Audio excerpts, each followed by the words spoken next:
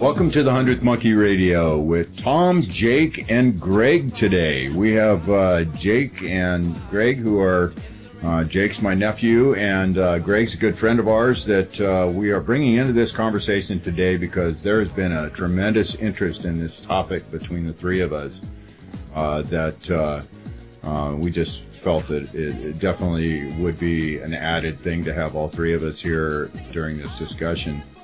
And you know, guys, this is one topic that, you know, and I've heard this said on several other interviews on this topic.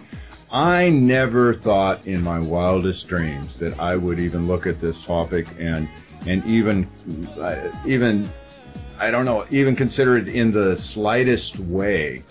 But the evidence and the clues that have been put out there have made me take a step back. And, you know, I like to think that I have an open mind, and I try to keep it open enough that my brains don't fall out, and I'm able to let things in that may shed some light on some of the things that we're experiencing on this planet, in this experience here on planet Earth. So we've got Mark Sargent with us tonight, and he's been really actually shaking up the airwaves here in the last couple of months with some videos that he did on YouTube, the Flat Earth Clues videos.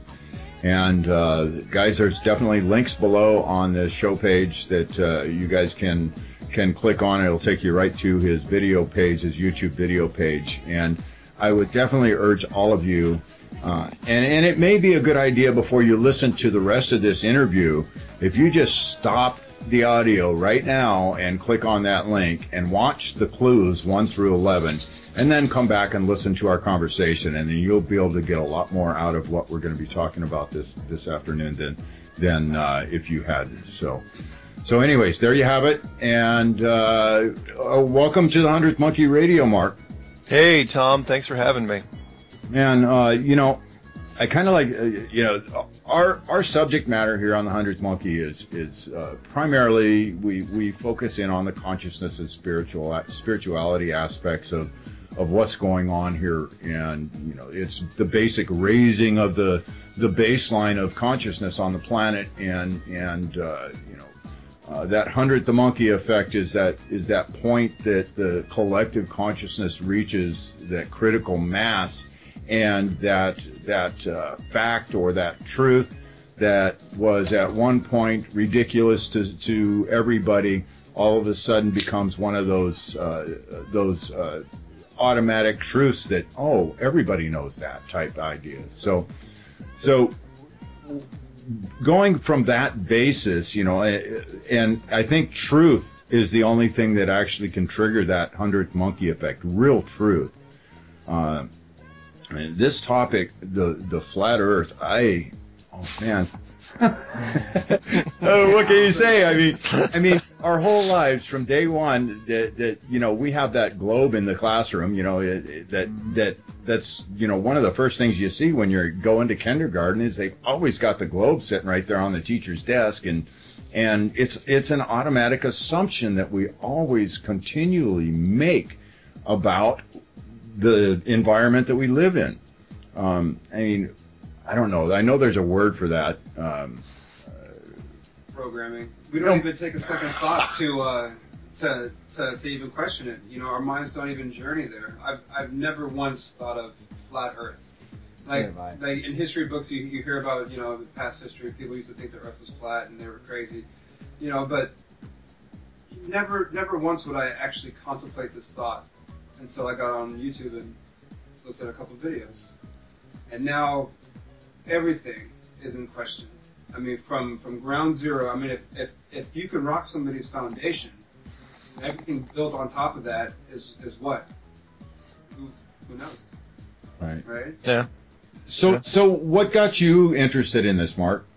Flat out boredom. It was, you know, being, you know, going into the conspiracy stuff, you know, I looked at everything, and literally this was the last book on the shelf, And I had refused to read it for so long because, again, like you guys were saying, it's ridiculous, it's ludicrous, it's madness. There's no way, because we were raised with it. There's no way. You know, everybody knows what the truth is. The truth is a globe. Has to be. Absolutely has to be. But when I started digging into it, I couldn't exactly tell why I thought it was the truth. You know, it was the same thing that everybody else says. You know, it's like, how do you know it's a globe? And, well, we just know. But how do you really know?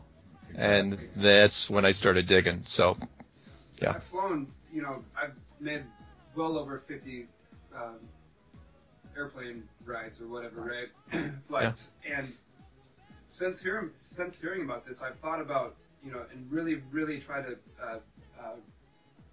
remember looking at the windows. You know, and every version that I have and every flight I've taken, you know, looking out the windows, even still, just, you know, you would think being that high in the air, there would be a no mistakable curve or something, but it just seems like it just goes on forever in all directions, no matter which way you look, no matter how high you fly. Yeah. But even back then, not even a question, not even a second thought. No. If you would have asked me a year ago, I would have laughed at you. Absolutely would have laughed you out of the room. And this is coming from a guy, you know, who went to comic book conventions and, you know, seriously thought about driving out to Area 51 and having his picture taken by the sign and all that stuff. And still, again, and that kind of gives you a scope of how big it really is. It's so buried that even the conspiracy guys won't touch it. And then for whatever reason this year, there's just so much activity revolving around it. And when I was looking at it, you know, a lot of the flat Earth stuff that was out there, there was some good stuff, but it seemed to me it was coming in like a staticky radio station. Right. And I sat on it for a while, and then I was like, you know what? If somebody gives this thing some structure, I think, you know, I could clear up the station and really, you know, do something here. And I had no idea it was going to get the response it did. You know, the videos you're looking at, they're not even 6 weeks old. And right. It's just been, and the response, the other thing is the response has been so positive. You know, you'd think after I put my phone number out there that I would get crank calls in the middle of the night, you know, from drunk people, you know, just, you know, you're nuts, you know, and hang up. You are pretty nuts. That's pretty brave to throw that out there like that.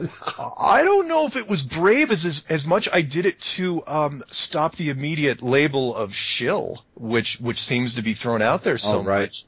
And, you know, it's like, okay, look, here's my name, here's my email address, here's my phone number, and then by the time I got to number 10, I put my actual home address, so you can Google Map it, and for the most part that worked. You know, I get the occasional person that says, "Oh, it's too polished," you know, it's got to be less professional. It's like, what? It's like, yeah, really. It's like. So anyway, but yeah, it's been an interesting short couple of months. So, you know, I think, you know, in the videos or in one of the interviews you've done already that you mentioned that the cincher for you was the United Nations map. Yeah, that was the one that took you over the top. That was that in Antarctica, but yeah, they go hand in hand. But yeah, the United Nations flag, and that, you know, again, I didn't discover that on my own. You know, I built off of people like everybody else, and even I asked, you know, Matt from the NASA channel. I said, you know, were you the first one to bring it up? He goes, no, man, I got it from somewhere else, and he didn't say where, but yeah, it's a perfect point, which is the Antarctica map is the flat Earth map. I'm sorry, the UN map is the flat Earth map, and there's no Antarctica on it. Right. And it's fascinating. So can you explain for everybody who's listening what flat Earth looks like? The flat Earth looks like, for me, and there's going to be some disagreements, you know, in the flat Earth movement, as nuts as that sounds, it's actually a movement. There's two schools of thought, really. One is that it's a perfect plane, you know, that it's, you know, just perfectly flat with the exception of, you know, the ridges and the mountains and stuff like that. But for me, I try to be a little more flexible, and that was, I went with the, if anyone wants to look it up online, the flat and stationary Earth model by Orlando Ferguson that he made in 1830, which is a little more. It helps out a little bit more with the moonrise and sunrise and sunset and moonset, where it's kind of shaped like a roulette table, where it's kind of got that bulge in the middle around the North Pole. And then for me, it kind of flattens out a little more. It doesn't dip as much as his, and then, raises up naturally because the Antarctic continent is all at an elevation of 2 miles. So that's pretty much what it looks like. And there's a guy that I'm dealing with out in Jersey. I hope he makes it. He's trying to create a more realistic 3D model of it, because there just aren't any out there. There's some animations which aren't bad, and you can find those on YouTube, but an actual physical 3D model is almost impossible to find. Right. Yeah. Well, that model actually is the one that makes the most sense to me for just what we are able to physically see in our world. The way the sun and moon actually rotate. How do you create night and day on a flat plane? On a perfectly flat plane, which was the big thing I went with, And again, there's an animation out there. I'm not going to reference it right this second, but if you've got kind of a bulge in the center, it really, really helps with the whole sun, dealing with the issue of having sunrise and moonrise, because if it's perfectly flat, you got some problems about having too much coverage, in my opinion. So let's hit on a couple of these clues here, so our listeners can get a little bit better idea of what the hell we're talking about and why we would be talking about this seriously. How about let's go to Byrd. Everybody, I would have to say that the majority of our listeners know who Admiral Byrd was due to our shows that we have done on Hollow Earth theories and stuff. So the Byrd Wall, for me was my absolute point of no return, because of that wonderful footage that got leaked out. I think it was by a CBS guy from 1954 from the show that's not on the air anymore, called the Longines Chronoscope. Horrible name. And where Admiral Byrd came on television in 1954 and was talking, at that point, you got to remember, he was an American hero, and he did major press tours and ticker tape parades, the whole 9 yards, and he came on and said that Antarctica was pretty much made out of money. And it had all these resources in the world. He couldn't stop gushing about it. That was the part that got me. Was it's like, oh look, there's their entire mountain range made out of coal. There's oil, there's minerals, there's uranium, and all these countries are down there. All the major powers that were survived after World War II. Everybody's going to start divvying this thing up, and there's and plus there was an entire chunk of land larger than the entire continental United States, which he hadn't even flown over yet. And that they were just going to make money. And right after that, very shortly after, so that was in 1954 when he did the interview. He talked about in the interview how they were prepping for Operation Deep Freeze, which was the United States, big expedition the next year. And then after Operation Deep Freeze, everything changed. And, within a very, very short amount of time, there was a chain of events where the corporations were pretty much the Antarctica was locked down tighter than a drum, and a treaty was put in place in 1959, and no one was allowed to do anything there.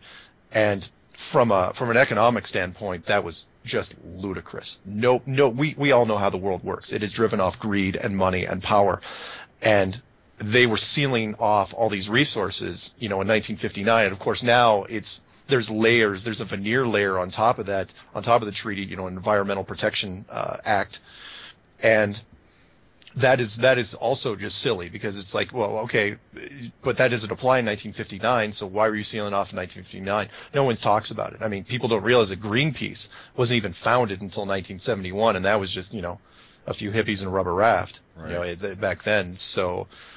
It goes against, for me, that it was a real turning point, because again, I've watched so much stuff and you guys have too, where the corporations can do anything if you have enough money. There isn't oil companies literally have unlimited power when it comes to getting access to places. Right. They can frack anywhere they want. They can go into national parks. They can go anywhere they want. All they have to do is lobby and bribe the right amount of politicians. But when it comes to Antarctica, literally, they can't even bring the topic up. They cannot petition it. Nobody talks about it. And it's just amazing to me that it's just never been noticed after all this time. Have you read the treaty from, what year was that, 59? 59. I have read quite a bit of it, and not all of it. Obviously, I didn't memorize all the things, but you brought up some of that to me in an email, didn't you? Geez, I don't know, maybe. That's okay. But I did read quite a bit of it. They sealed off pretty much everything, and the caveats, the big points were that almost since day one was no corporations will get in there. There will be no resource gathering at all, and you have 10 nations that sign it in the beginning, and then every nation that becomes economically viable, as they develop around the world, and there's now 50 nations, every nation that becomes economically viable then has to sign it. Right. When does that happen? Plus it's unilateral on top of it. Russia was trying to rebuild after World War II. England was not in great shape after World War II. They got bombed pretty seriously. Right. And they could have used these resources. You think British Petroleum's not going to go down there? Yeah. Of course they're going to go down there. And so what's big, for me it was so easy. It's like, what's so big that not only are you not, what's bigger than money? And what's so big that you can't even come up with a decent cover story? Even after all these years, you've had decades to come up with a cover story and let people on there, and you still won't do it. Right. Then create the GPS system, which I have no doubt helps that cause, and just amazing. But again, it's been hidden so well because for the most part, our attention has been diverted from that part of the world. Right. So why would anybody think about it? Right. Yeah. Playing devil's advocate, there's and this is how I try to approach my research. I ask, what are the other answers? What are the other answers to this cause? That we have a cause. What are, this effect, or however we want to term this. Yeah. What are the other answers? What are the other possibilities that are that this is in place down there? Mm-hmm. So when I looked at just the Antarctica, that treaty. Mm-hmm. The first thing that came to mind, and probably the strongest one out there in the alternative community, anyways, mm-hmm. has to be the Nazis, right? Of course. And there is, if you look into that, there is a lot of evidence out there that they went south. And I would agree with you. However, and people, that's been thrown at me quite a bit. However, the timing was wrong, because Operation High Jump, if you believe in the Nazi theory, and I lend it some credibility. It's very possible that the remaining Nazi Navy went down there and tried to make a stronghold, but that was in 1946. Right. Operation High Jump was 1946, and if something really, really bad happened down there in 1946, they would have sealed it off earlier, because by 1954, when Byrd did that interview, you could tell he didn't have a care in the world. Whatever happened with Operation High Jump, and we're never going to find that out.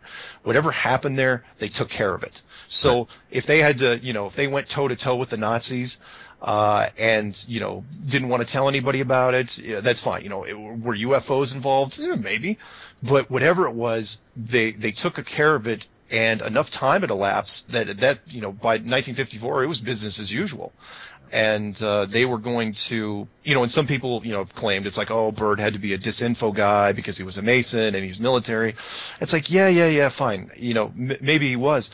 But the hype that he was putting on the economic aspect of it, there'd be no benefit to hype that up, because, if anything, it was like, he was getting the corporations ready, because in my mind, they hadn't found it. And I think at that point they're going, well, maybe we'll never find it. And there's Murphy's Law, because the very next expedition, they run into it.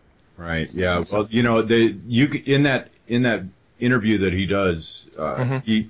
You can see the enthusiasm he has for it. He's excited that that there's all these resources down there. It's like there's enough coal down there to power the planet for a definite period of time. Or that uranium line that where he was kind of backpedaling. He's going, maybe I shouldn't talk about uranium. I don't want people to start fighting over uranium down there. Right. It's like, and again, the unilateral. It's like, again, if it was only America that backed out and pulled out, that's one thing. Right. But to have, every country, there was at least 7 nations down there, including, Britain and Russia. Russia? Really? Russia's going to back out on their own? No. No. It doesn't happen. Here's a theory that pops into my head right off the bat. Sure. And they met the caretakers. Very possible. And the caretaker said this is a place you cannot go. Very possible. And if you do, you'll be in trouble. Yes. Yeah. Very possible. I thought of that too. Where if it wasn't a passable barrier, maybe it was a guarded barrier. Maybe it was ships on the ice that weren't going to move. If that kind of a group of people are moving down there, and we do have some form of caretaker, something that is watching us here, which I'm pretty damn sure that there's something. Yeah. Then they're going to see these people headed to the south. They're going to see people approaching the wall. Yep. And if they get too close, they're going to intervene. Agreed. I do agree with you there. And then for me, regardless of if the caretakers are there or not, or if it's a soft boundary or a hard boundary, then it got really interesting because again, all these moves that they made were so decisive. Where you leave the ice and then you immediately, Russia and America, the only countries that could do it at the time, immediately just start fast tracking their rocket program. Like their lives depended on it. And then, a year within the rocket program of being escalated, they all of a sudden start attaching nukes to them and firing them straight up on, from both sides. And, and then immediately after that, you form NASA. 1959, you lock down Antarctica. And then you keep firing the nukes, not the big stuff though. It seemed like they were probing after 1958. And then they both stopped firing on exactly the same day. In 1962, one of the packages that they were using for the groups of nuclear tests on the American side was called Operation Fishbowl. Where they came up with that name, I have no idea at all. That's wow! Here's your sign. Yeah, you couldn't. It's like, really, that's the name you're going to pick? You couldn't come up with a coded name. And then, the shots end in 1962. They said, it was a moratorium on aerial testing. No, it wasn't. They both agreed. Yeah, America and Russia were absolutely in hand on hand, on that aspect. And, anyway, sorry. That was my rant. So do you think Admiral Byrd knew what was down there, and that's why he gave the hype for, come down here and you'll make money, there's uranium and coal? Do you think that he knew that there was something else down there and he wanted to get more people on board just to get down there to figure out what was going on? It's hard to say because, if you take an Indiana Jones scenario like that, you don't have to let him in on the loop. Like, for example, let's say, there were ancient societies that you know who we're talking about here, who had the old maps. And they was like, okay, let's see if this map is true, because you don't know until you know. And so you send them down there starting in 1928, and you just keep sending them out there. You don't have to tell him what you're looking for. All you have to do is tell him, go as far as you can and map the whole thing. And then you can keep him out of the loop, and then there's nothing, he's an innocent in it. Let's put it this way, there's no benefit to letting him in on it. Right. And so after those first 30 years of explorations where he didn't find anything, 4 full-blown expeditions, including high jump, then at that point you're going, all right, well, again, it's that weird movie thing you can't make up, and that is, he's obviously not finding anything. Let's just call it quits and make a ton of money for the next 100 years. And then, of course, then it all went wrong the very next year. So no, the short answer is no. I do not think he knew because if he knew, I don't think you dare let him on television to start doing that, because you don't want to get the corporation salivating. It would make no sense. You do not want to have Exxon and Chevron and British Petroleum and all the mineral companies, start drawing up plans, which really that's all was going to happen. And then, just say, oh yeah, by the way, no one's going there. That there had to have been some really interesting conversations between execs in 1959 when that whole thing went down. Oh, I'm sure. Yeah. Because you couldn't tell them either. You just had to say, look, it's a national security issue, and we're not going to talk about it. And if you want some money, it's fine. If you don't, we're going to make you go away. So. Yeah. So I wonder with the aerial nuke stuff, if they were able to actually, And this you probably won't be able to answer, but I'm wondering if they were able to actually get any kind of a good picture of what the dome looked like. I think they could get I think after the first ones, because if you look at the tests, and you can Google this is at least the public test, high altitude nuclear explosions, it looked like if you used aerial bursts, you could get a pretty good idea if your cameras were good enough of the arc. All you have to do is, test arcs in different places, and, so you got America on one side and Russia on the other side. Between the two of them, if they were sharing data, which I think they were, you could paint a pretty good picture, especially since the nukes they were using after 1958, most of them were pretty small, less than a megaton for almost all of them, except for those two really, really big shots in 1958, which were, I think, 3.8 megaton apiece, which were monstrous for 1958. I mean, I think those are the biggest things we could build. So I wonder if any of them, and I haven't really looked into the nuke aspect of this very closely, or as far as launch sites and where all these happened at. I'm curious if any of them happened in the lower latitudes. I don't know about the Russian stuff, but most of the American stuff, and again, if you want to watch and we're not getting to the debate on if nukes were real or not, watch Trinity and Beyond, a wonderful documentary that was done by William Shatner some years ago. Or, I'm sorry, he narrated. There was a guy from Lucasfilms that put it together. But most of most of the American shots were in the South Pacific. Right. And there's some great pictures of them shooting. They were close enough to, in some cases, to where Hawaii could see the blast. Right. So.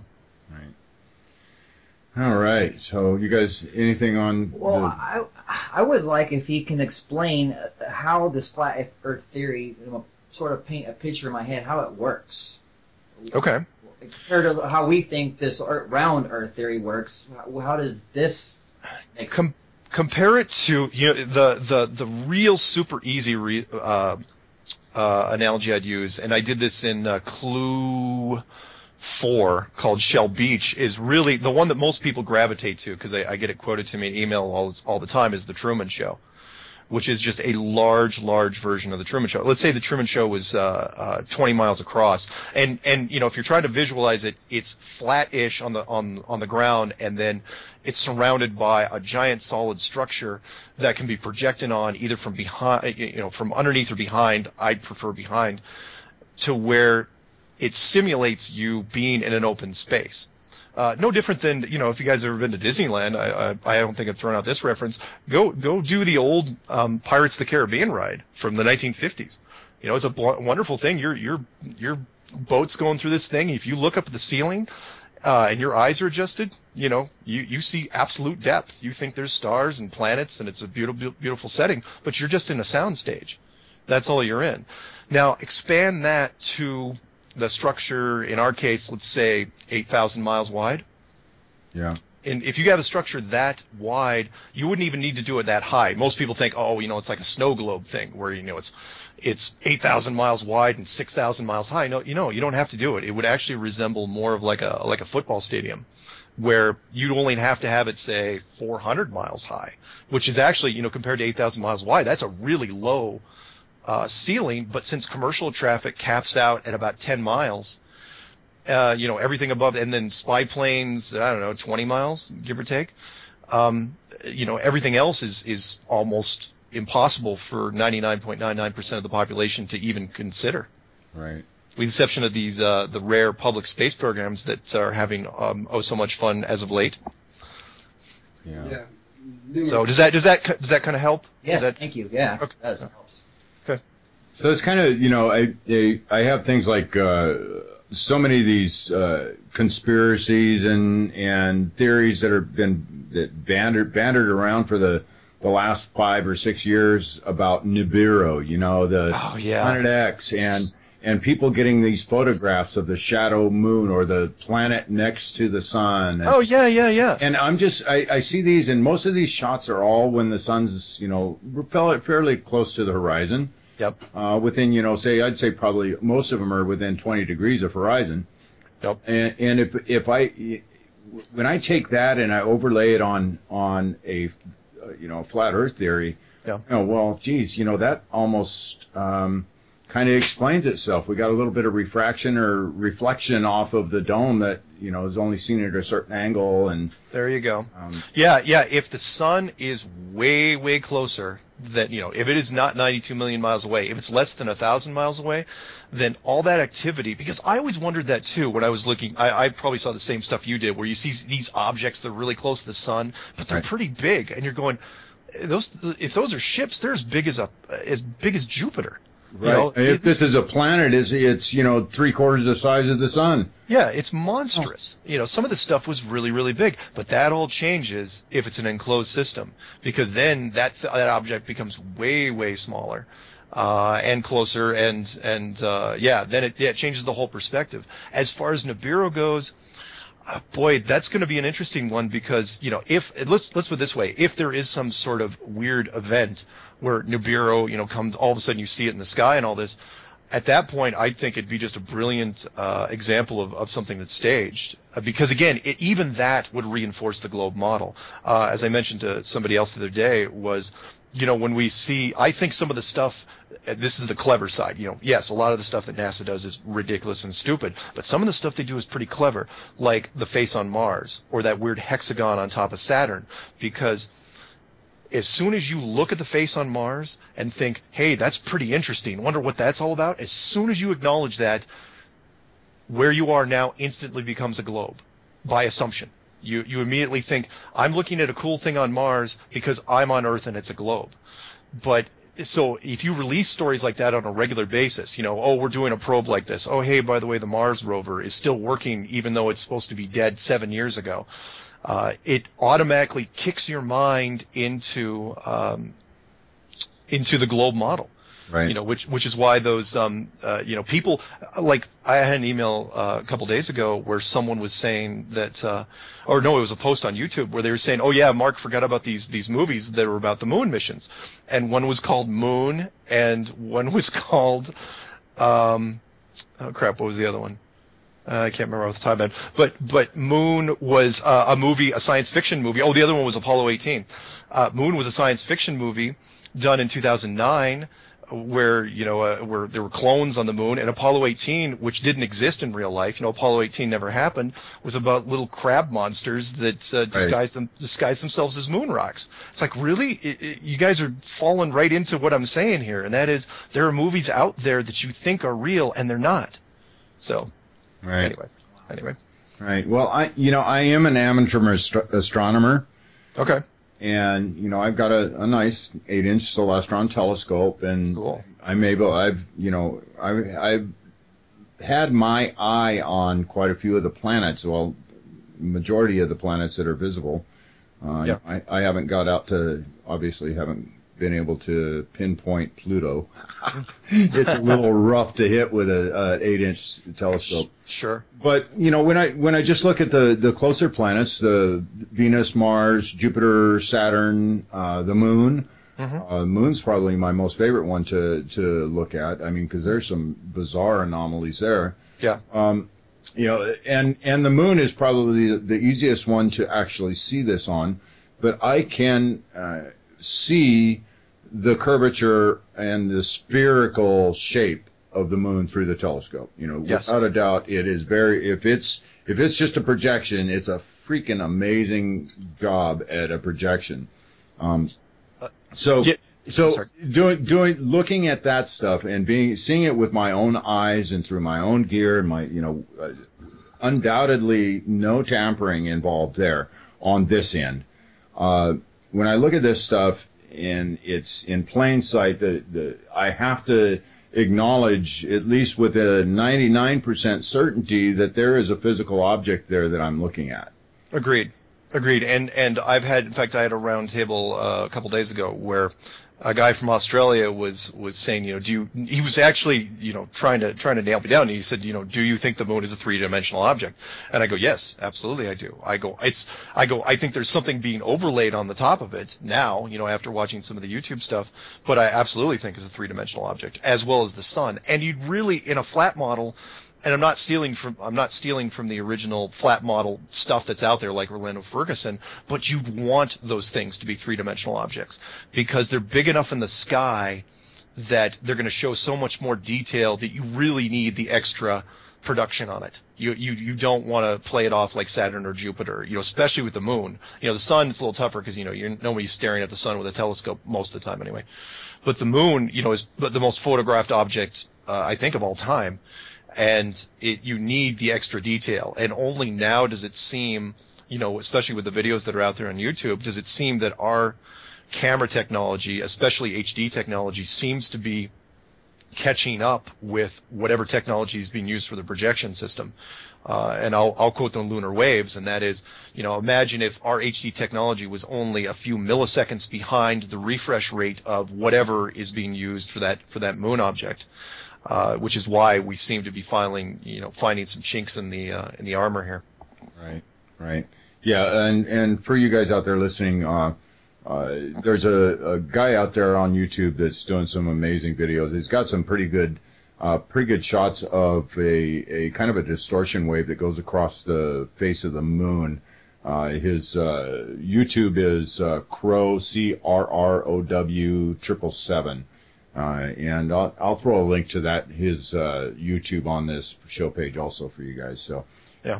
Got some good information there. Yeah, and I reference him even though he's not a flat earther yet, and I haven't reached out to him or anything. I'm going to let him find this out on his own. But the stuff that he's looking at dovetails perfectly into the model that I'm using. It just, it's like, look, the moon is not what you think it is, and it just falls in line with everything else that you don't think what it is. So.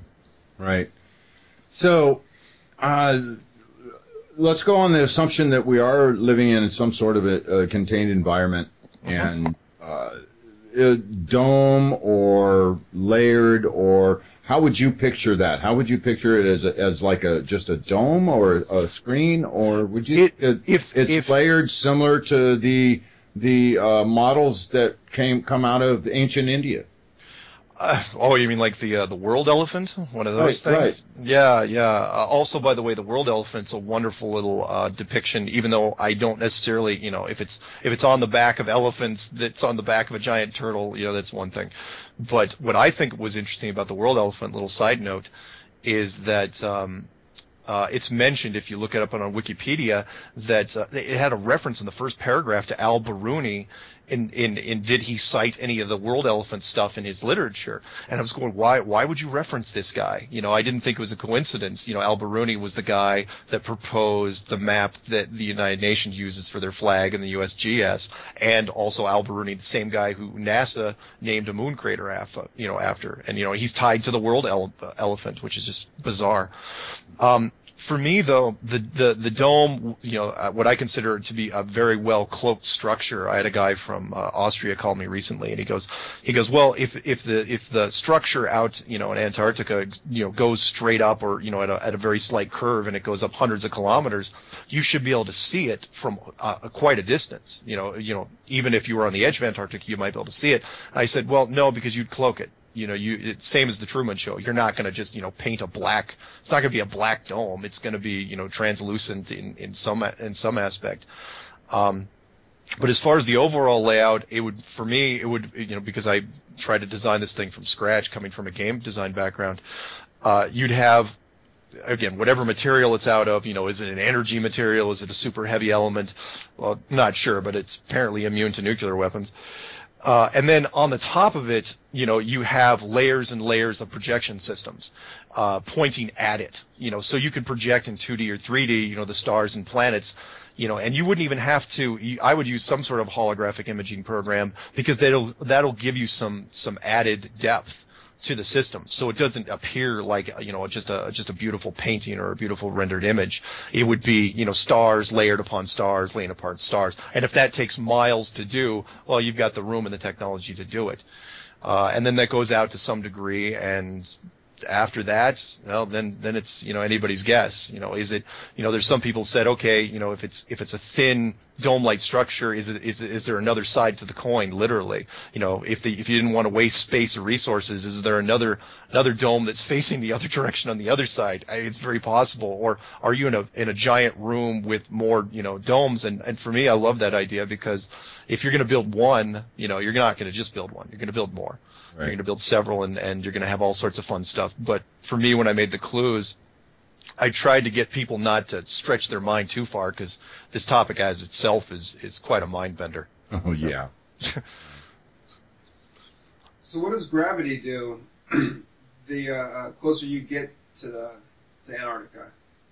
What are the effects of gravity? Oh, well, it when as close you get to Antarctica, it shouldn't make any difference, because, and people have asked, is it, would it be spinning, is the ground spinning like a merry-go-round? And I've seen other people do theories like that. It's like, well, it's not the way I'd go, because if that was, as you moved out towards Antarctica, you'd run into more and more centrifugal force. Right? I'm sorry, what? It would just seem like you would get thrown off. Well, not necessarily thrown off, but thrown straight into the wall. Plus, you'd run into stuff like the oceans. And again, you want to get into some weird stuff. Ask a scientist sometime how centrifugal force works on a globe, because if it's supposed to also be spinning like a merry-go-round, then why aren't the oceans pulled up at the center in this this giant ball of water, this giant strip of water around the middle? So no, I don't. We're only going at what 1,000 miles an hour. Oh yeah, it's only 1,000 miles an hour. I mean, what could that do? That should be nothing, right? But 1,000 miles an hour still generates. It doesn't have to generate so much torque, but 1,000 miles an hour is still enough to do something when it comes to water and the oceans. So I'm sorry. Answer your question. Nothing. If it's a stationary enclosed system, gravity wouldn't be any different out at the outer edge. So, and this is another one that I haven't looked into, and I don't even know if there's any data out there. I'm guessing there probably is about the gravitational forces on the planet right now. I mean, considering it let's look at it as a sphere. Is there difference in gravitational forces from, say, the equator to the pole? That's an excellent question, and nobody seems to want to address it from a scientific standpoint, which is, again, it's that centrifugal force thing, whereas centrifugal force is going to fight gravity. It does in a merry-go-round. You stand on the edge of a merry-go-round, it is going to try to throw you off. If you take a 100-pound weight and put it on the North Pole, technically there's no real centrifugal. If it's a globe, there's no real centrifugal force there. A 100-pound weight will weigh 100 pounds. But if you take that same weight and take it down to the equator, it should weigh somewhat less. And scientists will say, oh, well, it's not going to weigh that much less. Well, yeah, we've got some pretty precision instruments here. And you can't tell me that 1,000 miles an hour centrifugal force isn't going to affect that weight. Just to a certain degree. And if that means it's only a couple ounces per 100 pounds, it still should be measurable. And nobody addresses it. It's a good point. That'd be an interesting one for, so I know we've got several scientists that actually are avid listeners of the show. Come on, guys. Yeah. See some data. It's going to be something, and I don't care if it's a fraction of an ounce. It should be measurable, because if it isn't, you're going to lose either way on the science standpoint. If it isn't measurable, then you have to explain why centrifugal force is not affecting gravity. And if it is, then it should be proven. So they're going to be stuck either way. But again, the way this place was built, it naturally stops stuff like that. There's between mostly with climate and altitude, and oxygen levels, because how many people are going to get the chance to go to a North Pole and ever in their lives, and then how many people are actually going to go up just to take a 100-pound weight and then take that same 100-pound weight down to the equator? Because unfortunately you have to use the same one, otherwise people will say, well, you're using different objects. So. Right. Yeah. Well, I would think you could do it even within should be some measurable effect even within, say, 1,000, 2,000 mile difference. You're right. Centrifugal force up here in the northern hemisphere, it's not spinning at 1,000 miles an hour, and I can't remember what the ratio is at like New York or Los Angeles, but it's going to be definitely hundreds of miles an hour. Maybe 500, 600. miles an hour. Yeah, there should be something. Yeah. That'd be an interesting one to try. Yeah. I have a feeling it wouldn't make any difference, and that would lead credence to flat Earth. Yeah. And there was a guy that suggested, if it actually was real, then the super clever rich people, what you do is, you'd buy gold in the southern, near the equator, and then sell it north, when it's heavier.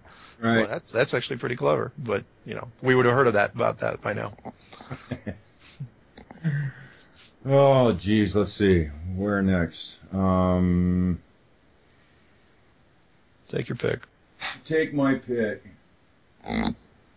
Well, let's just take let's go real quick over the maps. I mean, we mentioned the UN flag.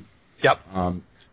Why don't you talk about all the different versions we have here and a little bit of the history there? Sure. The clue 3 that I did, map makers, that was a lot of fun because even though for me I was already hooked by number 2, map makers was a lot of fun because I was digging up stuff at that point that I didn't even know existed. Which the biggest being was the map projections. And people out there that haven't figured this out yet, if you wiki the Flat Earth Society, you'll see a map there, and it's a top-down view of the Earth. It's like a squished globe from the North Pole. So the North Pole is the center of a big circle, and then the continents are surrounded by that, and then the outer edge is just one big ring of ocean, and then Antarctica is literally stretched as a giant icy ring around the entire thing, and that's the Flat Earth map. You're thinking, well, that works. But the exact same map is in the official wiki list of map projections, and the only one in there which is of note is the azimuthal equidistant map, which is about 3/4 down the page, and it's a circular map, and it doesn't mean much to you, but it looks exactly like the Flat Earth map. And then you look at the links to it, and those are even more interesting, which is the fact that, one, it was proposed 1,000 years ago by a Persian scientist. For those people who don't know their history, Persia became Iran later. Unless I'm wrong. I'm pretty sure it became Iran later. But a Persian scientist named al-Biruni, his full name I'm not going to pronounce because I'll just massacre it. And al-Biruni he proposed this map, even though this map projection style, even though the map officially couldn't be finished. So the question is, why is the United States Geologic Survey, a giant United States government branch, why is that map being used by them as their official view on the world? And why is that map also being used as the UN? And a guy pointed out to me the other day, he's going, that map was actually proposed for it became the UN flag during Operation High Jump. I thought that was kind of interesting. Really? Yeah, yeah. He pointed that out. And I was trying to figure out the connection. It's like, okay, maybe they were jumping the gun a bit, and maybe they knew eventually Byrd would find it. But for me, it was like, I just think they were jumping the gun. It was like, maybe they knew, but again, you still don't know until you know. What else is very interesting, and I'll actually do this in Clue 12 when I put it together. I'm doing something a little different with Clue 12, but it kind of bugged me in the map projections. Like most people don't understand that the classroom map that you see that covers your blackboard that gets pulled down is called the Mercator map, and even that map is extremely wrong. That is not the map. That is not the accurate depiction of the world, but it is what the authority has determined we are so much more comfortable with. You ask any scientist, they'll say, "Oh yeah, no, that map's completely wrong. We should be using the Gall-Peters map, GALL space Peters map, and that shows the accurate depiction of how countries are, the size comparison. Like South America is monstrous on the Gall-Peters map, which is exactly how it would be. And the most notable one, when we're growing up, we see Greenland on that map that's on our blackboard now. We say, oh wow, Greenland's just about as big as Africa, but Africa is 17 times larger than Greenland. So why are we looking at this map? And the point I'm getting at here is, and I'll bring this up in the next clue that I do, is that the governments and the authority, they won't even let us see that. They're trying to introduce that in school. The scientists absolutely know that the Mercator map is wrong, but they won't even change that. And so people say, oh, why would they hide it? Hide the world view from us, and if it was an enclosed system. It's going, are you kidding? They won't even change the school map to reflect accurate distances. Don't tell me what they won't do, because they absolutely will not, show this voluntarily. So. Yeah, another one of one of the clues that are out there that kind of blew me away is the airline thing in the southern hemisphere. Oh, I lucked out with that one. Oh, I was so happy to find that. In fact, I was happy twice, because the first one was clue 7, which was the long haul. There was a German guy that put out some YouTube videos, and it was all in German text, but I could understand the screenshots he was putting up, and he was saying, look, the connections in the southern hemisphere are all wrong, and it didn't make sense to him. And for those out there listening who don't understand, in the northern hemisphere we take nonstops for granted. You know, it's not even a question of getting a nonstop flight. If you want to fly from wherever you are to, you know, New York or Los Angeles or wherever, it's not even a question of getting a nonstop. It's just how cheap you're going to get it. In the southern hemisphere, though, for whatever reason, 95% of the flights are not nonstop. And by that I mean mostly anything near Australia and anything in South America, including New Zealand. There just aren't any nonstops. I mean, you could find just a handful, and I cannot tell you how many people sent the Santiago, Chile to Auckland, New Zealand flight to me after I did Clue 7, but we'll get to that in a second. But the connections, they send you all over the place. So from Australia to South America, it's only 7,400 miles, and it should be a straight shot across the South Pacific Ocean. But for whatever reason, they just kept bouncing you off of all these different cities. And it just didn't make any sense to me until I started looking at it from a flat map, because all the connections on a flat map in the southern hemisphere line up. They're extremely efficient, but only if you use an actual literal flat map like the azimuthal equidistant map. And so that was just the first part of it, and that was the connections. So it was part of the 3 rules, but the biggest rule, if the world is enclosed and they're trying to hide it, is the southern hemisphere plane routes will be wrong. And they were all wrong. They were dead wrong. They were sending connections all over the place. So after I did Clue 7, people are saying, you know, I love people's logic, because sometimes it just baffles me. You know, they're saying, oh, there's these nonstop flights. You know, there's like 5 of them in the entire southern hemisphere. It's like, so, you know, you have a handful of nonstop flights. That doesn't bug you. You're just going to put that in my face and say, oh, there's nonstop flights. So it's like, okay, I'll figure out what's going on. So because it couldn't happen. You can't have a nonstop flight that crosses that ocean. It just cannot happen. So I start staring at some of the real-time tracker systems. So the GPS, the United States Department of Defense GPS system, they let that data leak out to various websites around, you know, the world, so that people can watch planes. You know, so if you're watching your family fly from New York to Los Angeles, you know, you can watch that plane in real time. But it's global. You can, you know, GPS, global positioning system. And I was watching all these flights in the southern hemisphere, anything below the equator. And I was looking for these nonstop flights, and I was staring at them for a few days, and nothing was showing up on the screen. You know, there was nothing crossing these oceans. And people can open up, you know, anyone, you know, the one I tend to point at is planefinder.net. You can open it up right now. And there's nothing in these 3 oceans, the South Pacific, the South Atlantic, and the Indian Ocean. I was going, and after a few days, you know, it all of a sudden hit me. It's like, wait a minute, there should be something in those oceans, because connections at least are going to start going through there. And there wasn't. And then I started looking at the plane flights themselves, and as they were leaving cities from anywhere in the southern hemisphere, as soon as they got over open water, the planes would blink out and disappear. And then I saw what was happening, and it's like, I gotcha. It was overkill, but it was very effective. In that, if you had some nonstop flights and you couldn't show the routes, you had to make sure those routes weren't seen by anybody. So you make the planes fall off the GPS system entirely. You'd blink out the planes, and you'd literally make them disappear until the plane was almost to its destination, no matter where it was. And then an hour before it landed, the plane would reappear, and then the plane would land. And their logic is, well, it obviously made it from point A to point B, so therefore the flight exists, and you know, everything's fine. But what they're not telling you is how the plane got there, and they can't, because the route that the planes take do not make any sense on a globe. They do not make sense. They only make sense on a flat map. But so their answer was, they're just not going to show it to you.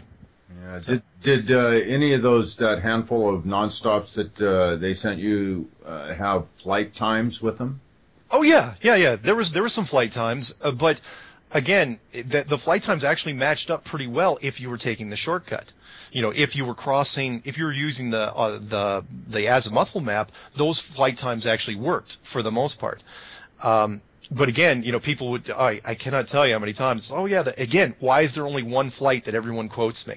The Santiago, Chile to Auckland, New Zealand. Wait, there's no other nonstop flights out there, but they kept quoting that one. I was going, yeah, fine. My answer was always the same. Show me how it got there. Don't tell me that it landed. Tell me how it got there, because I absolutely know for a fact it couldn't have gone over the ocean, because on the azimuthal map, the ocean, the route is not 7,400 miles across an open ocean. That ocean is stretched and is much, much longer. It's over 10,000 miles long.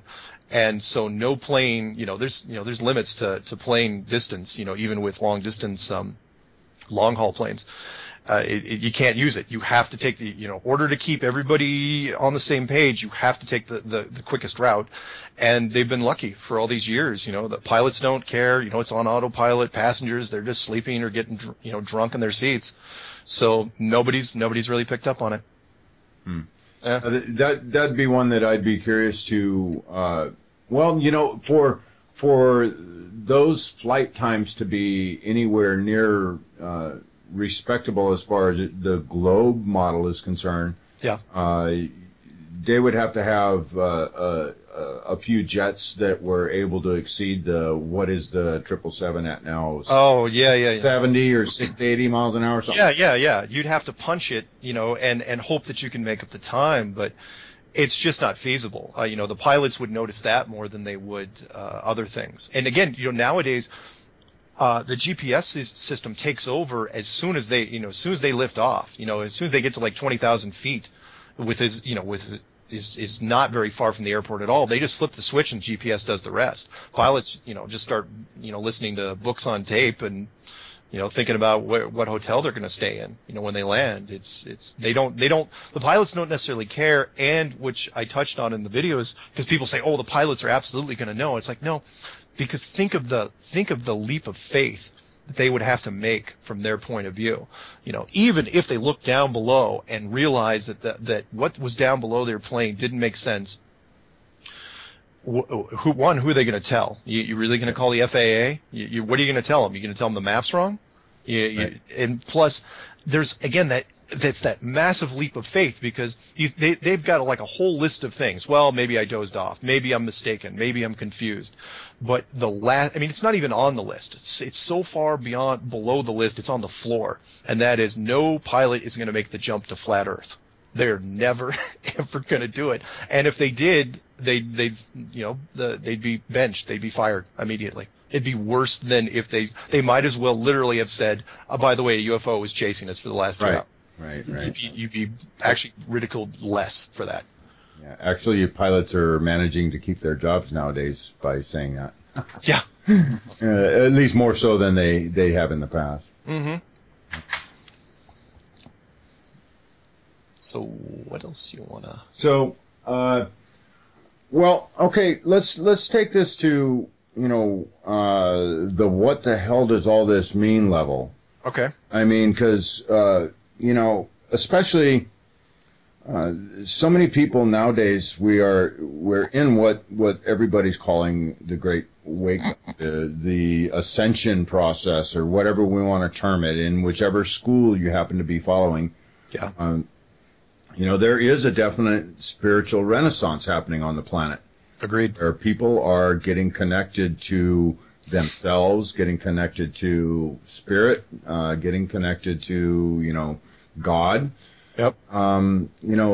Within this, if we change a real, very fundamental assumption that we've made through, for at least the last 500 years about the environment that we're existing in, and that is brought into question. Yeah. That has a ripple effect through practically everything that we're experiencing here. I mean, when I first watched these clues, and at that point there were 10 the first time I watched it. Yeah. It actually really shook up my whole paradigm, and as far as the whole spiritual hierarchy and the stuff that I've been communicating with, the stuff that I'm able to tap into. And the big question that popped into my mind is, oh my God, well, these guys haven't told me that I'm not living on a globe. You know, I mean, I suppose I haven't never really asked that question. You know, I've never said, hey, Michael, do I live on a globe, or is this a flat Earth? Which is something that I've been actually working on in my meditations here recently. Sure. But what's that do to the whole spiritual awakening happening on the planet? It's an excellent point, which, you know, I tried to touch on in number 10 and 11, you know, because by the time I got there, I was not necessarily pulling away from number 5 where I went in a status quo, because I initially had the same reaction to it as, you know, I try to put myself in other people's shoes. And so when I was trying to put myself in the authorities' shoes, I immediately thought, well, if this happens, you know, if this is revealed, and I absolutely agree with you, you know, there's things in play here, you know, this thing's getting traction for a reason. I do not know exactly why. It could be a disclosure part of it, you know, it could be an awakening, but my initial reaction was that, you know, it could be a knee-jerk snap kick from religion if they're led into this. You know, from a spirituality standpoint, unfortunately, there's a tendency for payback. And that is, you know, well, you know, science has been beating us down for centuries, and now, you know, all of a sudden it's like science will have to come forward and say, oh yeah, by the way, we've been, you know, it's been hidden from you by us for the last 6 decades, and, you know, deliberately, because we didn't want, you know, to let, you know, the spirituality aspect of people to come forward and to have this big shift towards religion. But by the time I got to number 10 and 11, I really was thinking, okay, if this is the case, you know, if this is what we're meant, you know, if this is be part of a big disclosure process, maybe that will be tempered, because it's not just that the true nature of the world would be revealed, but also that we're not alone, and we never were alone. And for me, it wasn't just a comforting feeling. It was, oh, hey, by the way, there's been someone looking over your shoulder, making sure, you know, just checking up on you. And once people realize that's real, and I hate to diminish it by using the Santa Claus argument, but I think it applies, and a lot of people can relate to it. And that is, the naughty and nice list doesn't really mean anything until you actually see Santa Claus standing in front of the fireplace. And then it does mean something.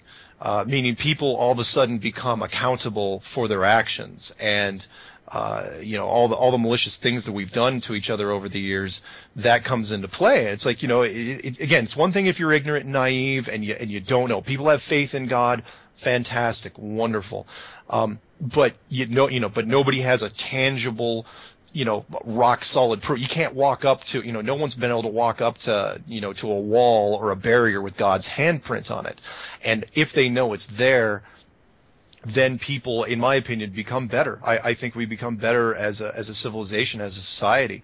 You know, some people say, well, you know, it's an aspect of Big Brother and it's oppressive. And it's like, no, it isn't. And which is why I gave the stoplight argument.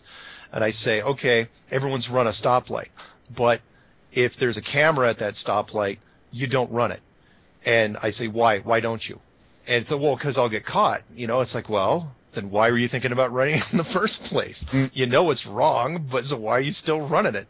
And, you know, you can apply that to all sorts of things. You know, it's like, really, are you going to gun somebody down the street if you know that there may be a scorecard involved, you know, that someone may be watching? Again, it's not even that you're being watched or you're being looked after or looked over.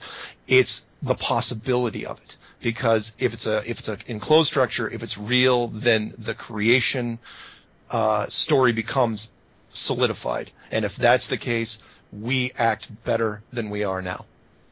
So that was, by the time I got to number 11, I was like, you know what, I'm going to go all positive with this, and I'm not going to do the doom and gloom route, which so many people would do. You know, they're saying, oh, it'll be the end of the world and people will destroy and they'll burn the cities down. I'm going, no, that's not the case. If anything, it'll get real strange. I mean, you'll have pilgrimages to, I pronounced that wrong, to the ice. You know, churches will be built out in Antarctica. No question. The people, all these religious organizations will be asking permission of governments. It's like, look, can we, take a trip out to see it, ourselves? And, again, it's spiritually, I think it'd be a fantastic, time to be alive. Yeah. So have you done any research into the hollow Earth theory? Absolutely. In fact, I was a hollow Earth guy. 10 years ago, maybe a little more, to the point where I even I took a girlfriend I was dating at the time out to Mount Shasta, and we went cave hunting, looking for the mysterious some of the entrances that were supposedly out near Mount Shasta. But as far as hollow Earth goes, it does not conflict with, and for those out there who are professing perfect plane flat Earth theory, the hollow Earth thing works a lot better if there's a bulge in the center near the North Pole, where Admiral Byrd, again, that's where I started with Admiral Byrd, because he's a legend for the hollow Earth community. If it's a bulge center, then that bulge has way more room than you would need for some sort of ancient civilization or an older version of us. To maintain a system. It doesn't have to be a giant, the Earth doesn't have to be completely hollow where you go in, it's 8,000 miles deep.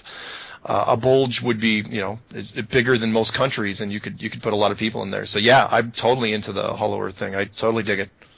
What do you think about the hollow Earth being the flip side to the coin? Also like that too. Someone brought that up to me last week, and also very possible. Again, I love not wasting resources when it comes to this. And from an enclosed standpoint, this model is so efficient that it would not surprise me at all if there was a flip side to it. Efficiencies, in the enclosed system we have, it's staggering to watch. To look at it from the azimuthal map, from a top-down point of view, where you have the continents organically clustered in the center, surrounded by a massive body of 3% solution salt water, which people think, that's just a natural process. No, 3% solution salt water is genius, because it means that ocean discovery voyages are limited by, reduced by 95%, because you can't drink the water that you're sailing on. And then you reduce the temperatures to the outer barriers to the point you get around 15 degrees where icebergs start forming. And then if you make it past that, you've got, a 2-mile high plateaued continent, which, goes all the way around. And then, there's probably a couple 100-mile buffer zone at least before you get to anything, before you get to the turnback signs of the barrier. And then, the decreasing oxygen levels, that happens very, very quickly. You can get altitude sickness in under 2 miles when you're going up. So there's mountains. We cannot climb to the top without oxygen. And, again, it's just a fascinating, efficient design. But to your point, yeah, I could absolutely see it to where this thing had a flip side of the coin. Sure. Sure. So I'm thinking we're talking about the ocean currents. Yeah. So the ocean currents as we see them now, what would be generating them? I mean, is there some type of system, deep in the trenches of the ocean that caused them to? Oh, sure. I think of all the technology we have now. I mean, you're talking about the underwater conveyor system. Yeah. From everything we can do now, I probably shouldn't diminish it by using something silly like the jets in a hot tub, but imagine if you could scale up an underwater jet system that's to incorporate ocean environment that was 8,000 miles wide, and to that effect, no different than the jet stream up above, which is 100, really just a giant air conditioning system that pumps out air, in a circular pattern, running at between 100 and 200 miles an hour in really one big circular motion. And if you take the conveyor system and put that on a flat map, it also goes circular. It's again, the design is fantastic. And it's something that we can, only now can get our heads around, because we can do similar things, not just in real life, but in the Hollywood world. We try to simulate this stuff all the time, although most of the time now it's done in CGI. But before that, we had to invent ways of creating, big scale stuff, in a small environment. And I think only now can we even really explain it to ourselves. How it makes more sense to us now. As far as the whole weather, the currents, and all that thing, I kind of like just the heat model. I mean, yeah. that is. I don't remember if you put that out or. No, I know who you're talking about. That's Matt Boylan. You add heat to water and you start moving things. Yeah. I mean, yeah. If you hadn't listened to his thing, his one great gem of an interview, where when the NASA guys explained it to him when they dropped that bomb on his head. I can't even imagine being explained if I was 20-something years old that, oh, by the way, I know you're not into conspiracies, but the world's flat. Right. It's just amazing. I'm surprised he didn't drink himself into a coma. Was that they explained to him that the entire system was based off of temperature, and that everything really happened down below. It wasn't the sun generating a lot of heat. I mean, the sun generates heat, no different than a big light bulb, but everything else, all the mechanisms below were based off of temperature, and that made perfect sense between the geologic systems, the underwater conveyor system, and the jet stream up above. You could do it's almost unlimited the amount of combinations you can use. It's redundant systems that play off each other, and just wonderful stuff. At least until we start messing with it. Right, yeah. Let's another extra topic cloud up there for us. Yeah. Yeah. Well, Mark, I think we got at least enough out there for our audience to wet their whistle. Cool. And to, at least I think that anybody who takes a serious look at this with their mind open enough, like I said earlier, that their brains don't fall out, but it's open enough that they suspend their disbelief long enough to take a serious look at all the evidence that is out there, it will definitely raise some serious questions. And this whole idea of a flat Earth has it's puts quite a few different puzzle pieces together for me. It's like, okay, well, now this thing over here that I really couldn't understand, it kind of makes sense within this model. Yeah. Fine. Like I was saying, the Nibiru stuff. Yeah. Okay, all those reflections or whatever they are, these photographs that people are taking, that kind of makes sense if I consider it within an enclosed environment. Yeah. Find me, and I'm not kidding when I say this. Find me, anyone listening, a conspiracy that doesn't work better in an enclosed system than it does a globe. Everything you will look at, if you look close enough, it just fits better. And I have yet to be proven wrong. Yeah. So yeah. Definitely got to agree there. Well, Mark, I have a distinct feeling that we will be talking again. Okay. This is some good stuff, and man, thank you so much for putting the clues together. You did a fantastic job with those. Well, thank you very much, and thank you for inviting me. Yeah, good stuff. Cool. And as always, every time I delve into any of this type of material, my brain's going to be going for days again now.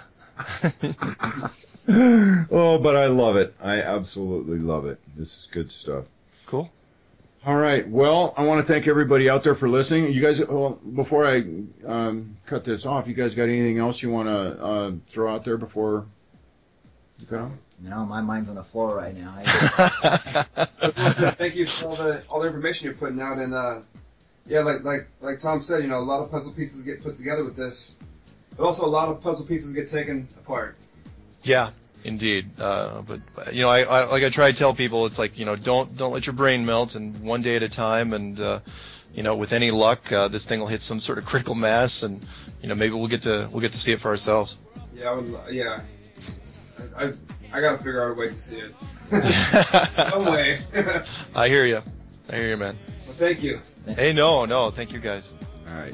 Namaste, my friends, and we will see you guys in the next show. Condemnation without investigation is the height of ignorance. Ta-da! Cool. Are we out? Yeah, that's it.